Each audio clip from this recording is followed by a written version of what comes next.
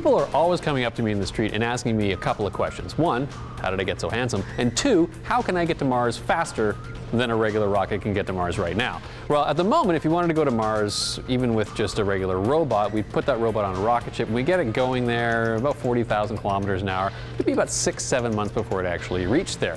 Well, I have some exciting news. I have a brand new type of rocket that's being planned for a mission to Mars, which isn't really that new. It's an idea that's been around for a long time. You might have even heard about it in science fiction. It's called an ion drive. Let me explain how this works.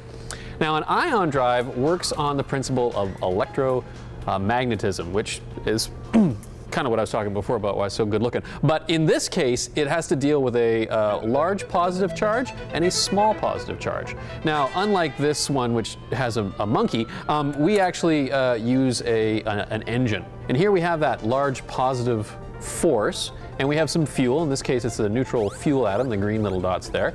We fire them into this thing, and we end up having them bumped into by these electrons. Well, when that happens, we end up getting 2 negative electrons plus this tiny positive atom. Now remember what we said, when you have 2 of the same charges, they're going to repel each other. So we have this big positive charge here and a small positive charge there. Well, what's going to happen is that's going to send it out in this direction. And that happens billions and billions of times. And what we end up getting is this thrust in that direction, and we cause the rocket ship to move in the opposite direction. Now, how exactly does this work? I'm glad you asked, because I'm going to demonstrate using this giant Nerf gun.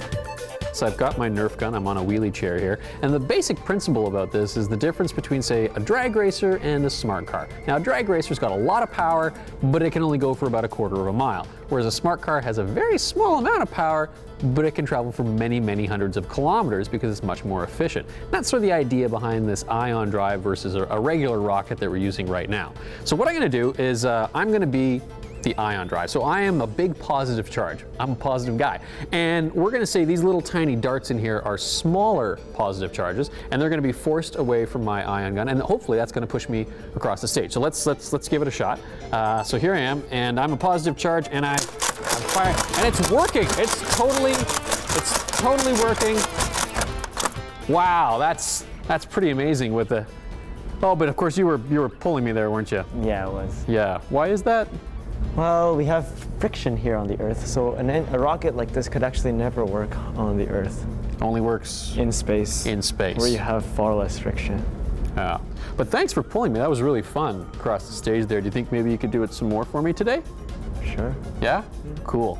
For the Express here at the MacMillan Space Center, I'm Cam Cronin. I'm Aminder Samra. And that's the latest in technology.